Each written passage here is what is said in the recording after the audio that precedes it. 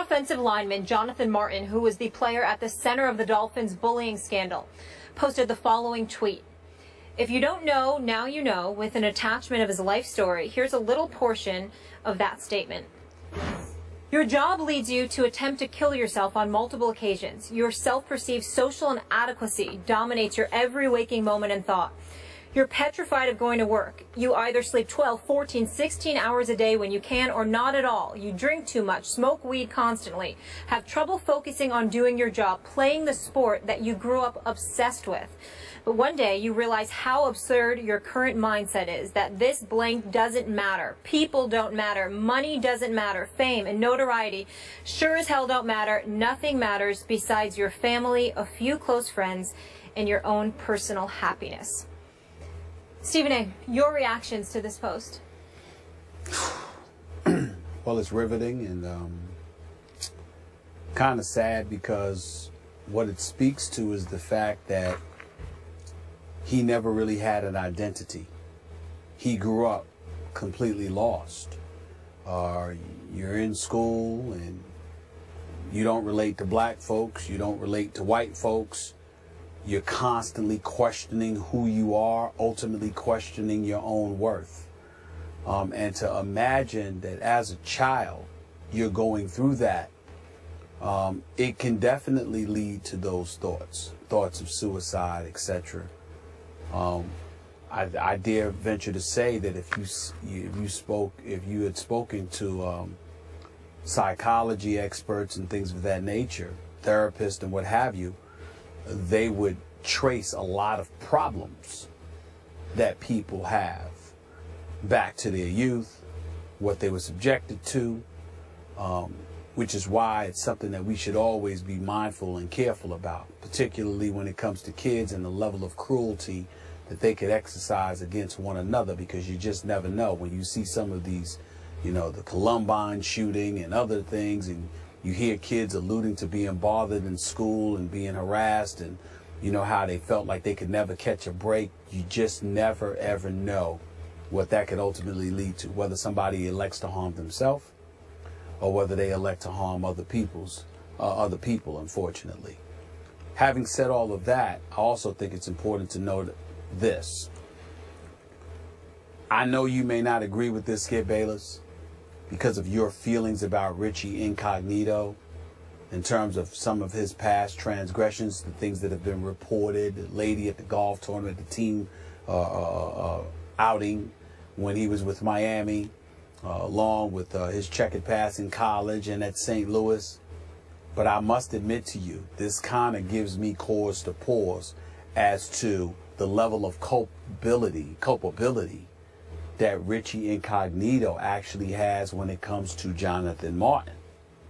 Maybe this is one of the reasons why so many of those players in Miami's locker room felt the need to come to Richie Incognito's defense as opposed to Jonathan Martin, because in their eyes, they may not have had these problematic backgrounds. And because of it, their mindset may have been, what is he talking about?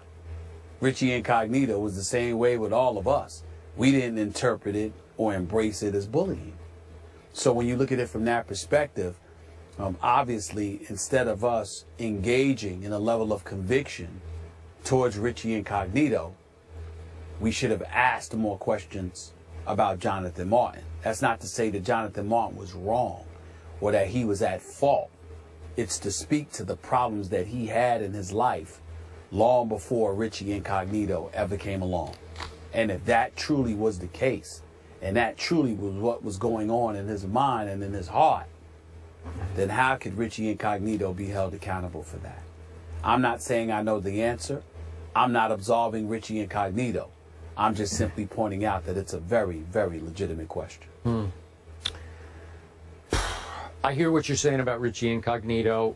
I have less than zero respect for him as a human, but I get the context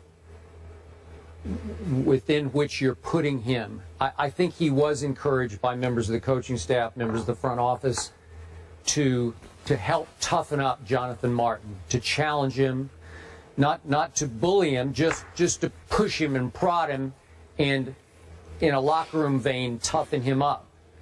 And I guess the end game in a football context would have been for Jonathan Martin just to step up one day and deck Richie Incognito. That's what they were hoping, I think, as a staff that would happen.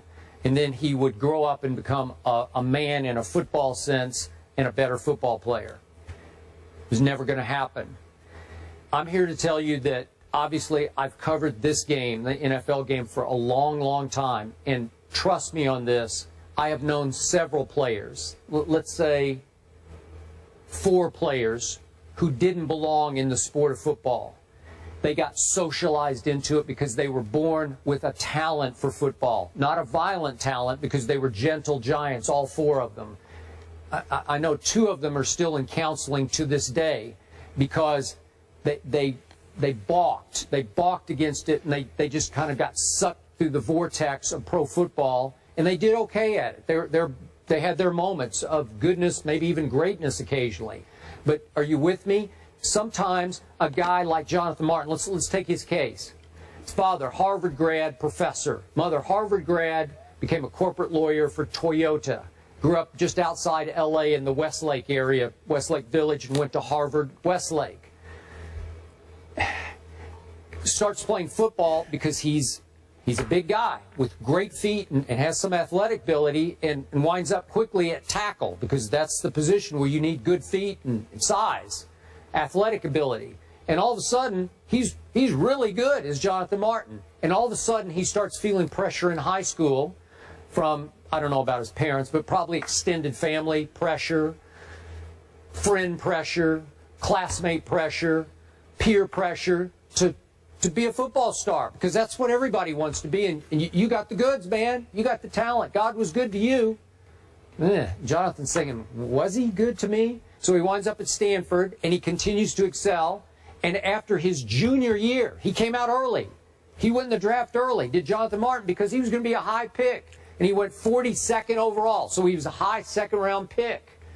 And yet, he was a misfit, like you described him as that fish out of water.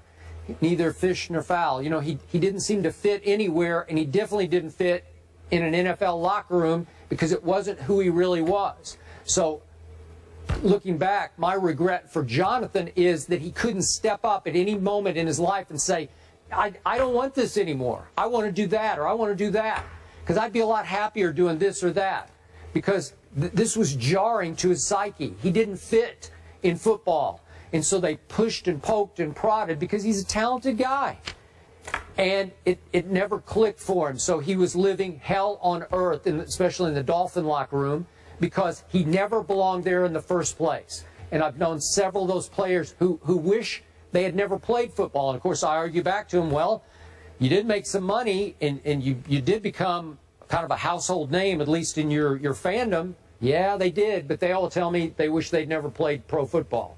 So maybe that's where Jonathan Martin stands right now.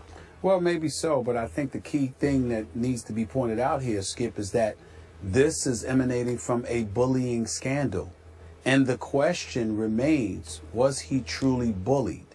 And the reason I asked that question is because of what Jonathan Martin revealed. Because you had players inside that locker room that were saying, what bullying? What are you talking about? Everything, I mean, this is what happens in a locker room. We endured and experienced the same thing. What are you talking about? Now, clearly it was real to him. And I don't mean to imply that the bullying scandal was fraudulent in any way. But his interpretation of bullying may be completely and entirely different than what someone else's is. And when Richie Incognito had that interview with Jay Glazer, he pointed out the communication and the text messages and all of this stuff that went on with him and Jonathan, even in the aftermath of what happened. I don't know how we ignored that, especially in light of what he's revealed about himself. What he revealed about himself has a lot to do with what he has endured his entire life, long before he ever arrived in an NFL uniform. And if that's the case, in the interest of fairness, regardless of what kind of despicable allegations have been aimed in the direction of Richie Incognito prior to the bullying scandal, as it specifically pertains to this scandal, we must ask ourselves, how much legitimacy does it truly deserve as it pertains to the guilt of Richie Incognito in light of what Jonathan Martin has told us about himself? We have, in the interest of fairness, you have to do that with Richie Incognito, because I got to tell you, reading this stuff right here, this seems to me to be a Jonathan Martin issue.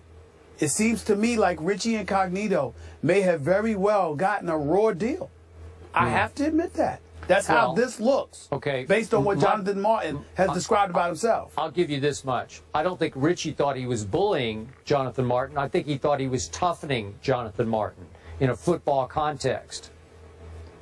So, well, listen, if this is the kind of stuff that's going on in every locker room, and Jonathan Martin couldn't handle it because of Jonathan Martin, like he said, I'm not knocking Jonathan Martin. There's a lot of kids out there that need our help, need the help, need professional help, need a lot of help, because they don't know how to handle it, because they just don't know because of what they've been subjected to throughout their life. But that's still not Richie Incognito's problem. That's what resonates with me here.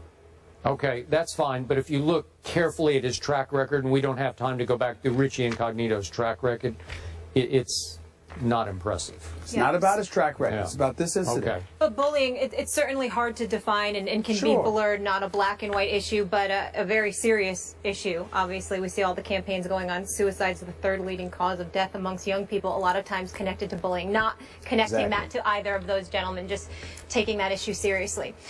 We move on to Stephen A's Knicks. They look like they're in for a long season, but are they the team most likely to have the most problems? We'll discuss that after the break.